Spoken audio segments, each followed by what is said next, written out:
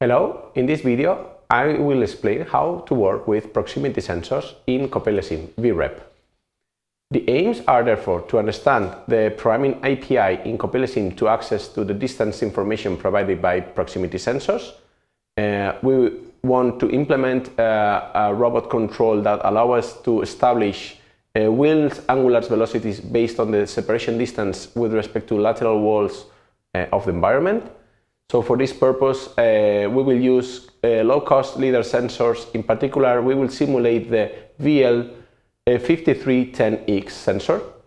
In addition to this, we want to adjust the speed of the robot and stop in case there's an object in front of it using the ultrasonic sensor, which is already included in the robot.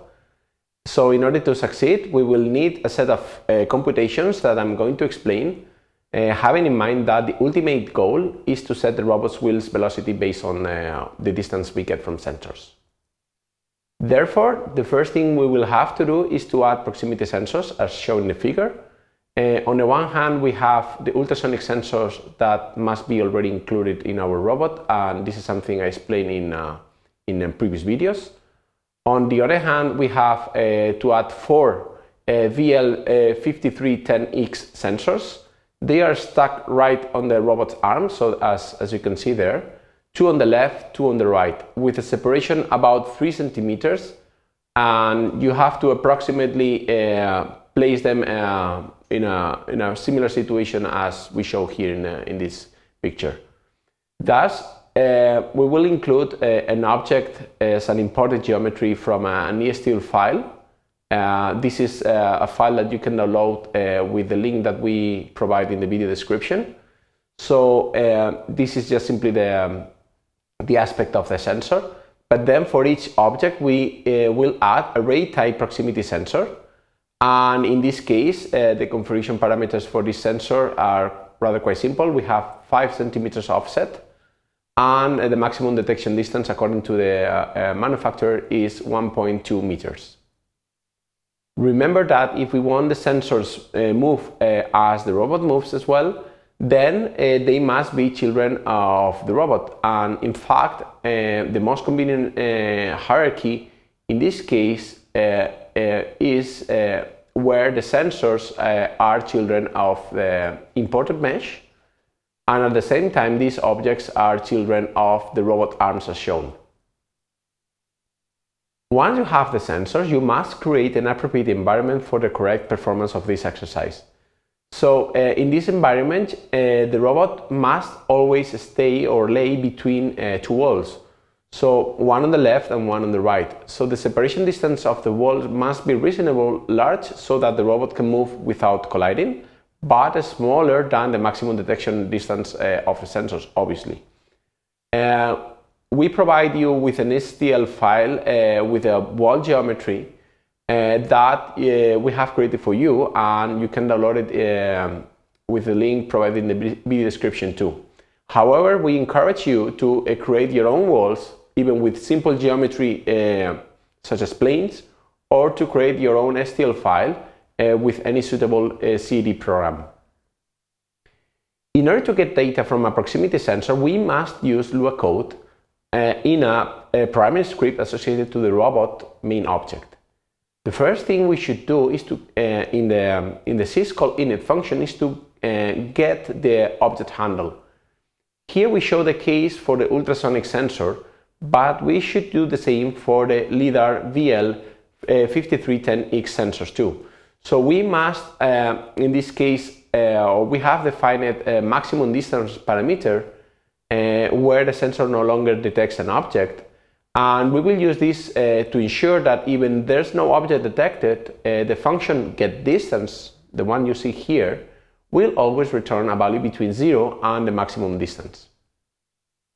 In fact, if we take a look to the getDistance function, we see that the sim or the function sim.read proximity sensor, it's called inside this function, and this is indeed the CoppeliaSim function that will allow us to obtain or to get the sensor distance.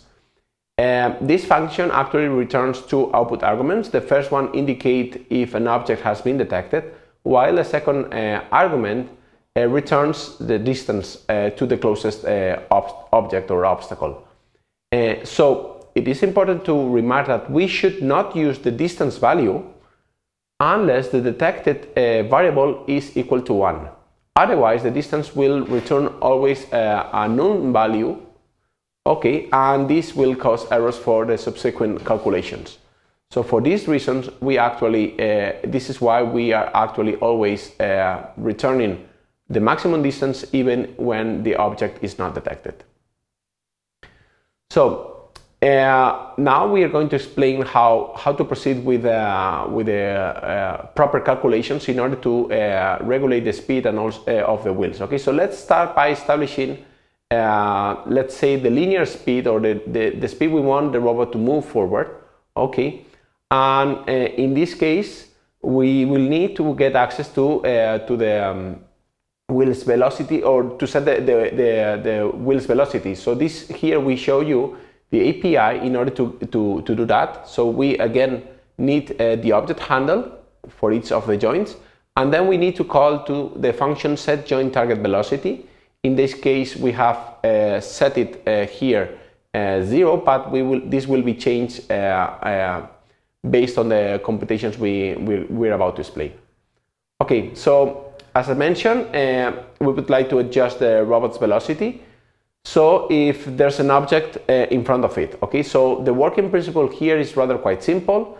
So if the distance we obtain from the ultrasonic sensor is less than a minimum value, this is something we can easily set, then we want the robot to be stopped, okay.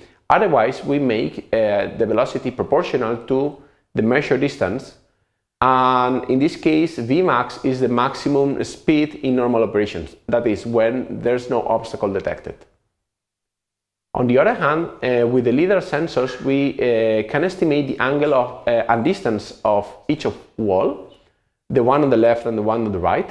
Here we show some simple calculations that I'm pretty sure that you will understand, because basically it's computing the angle of a line and the mean distance using these sensors.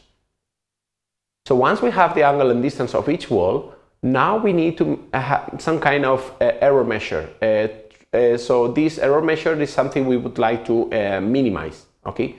So for instance, we can say that a rough estimate of the heading error, that is the heading angle of the robot with respect to the environment, the walls of the environment, is a semi-sum of the angles of the walls, while the separation error is proportional to the difference between the right and left distances. In the first case, we want the robot to point to the same direction as the intermediate line, the one you can see here. So we can think of a third fictitious wheel that will help us to point towards this imaginary line. Okay. In the second case, I mean in the separation error, we would like this line to pass through through the center of the robot. So we will use a measure in order to correct this wheel angle typically used in car-like configurations. So indeed, in order to have proper units, what I've said before is that the separation error is proportional to the distance, and this is indeed a totally arbitrary criterion, but it will help to compensate the angle of the third wheel, and therefore requires a parameter. Here I use the letter K that you must adjust. My suggestion is that you start with a value 0, and then you gradually increase this value to see if you observe that the behavior improves.